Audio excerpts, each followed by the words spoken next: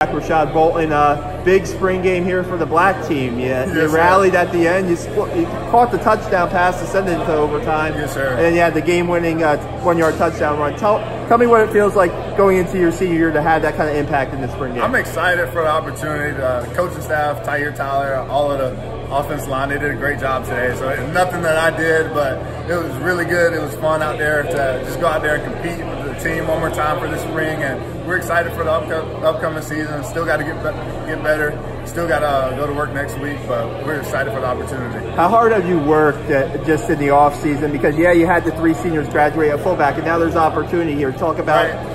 I worked just like every other teammate. Andy, Darnell, and Kaylin, they all graduated, so I knew my time may be coming. So I'm just excited for the upcoming opportunity I might have this upcoming season, and just got to continue to work, continue to get better, and continue to develop as a player and help the young guys. When you started here, you were running. I was recruited as a safety at the prep school. They moved me to linebacker after midway through my spring football season as a freshman. They moved me to fullback. So I've been kind of all over the place, but just trying to get in where I fit in with the team and do anything I can to help.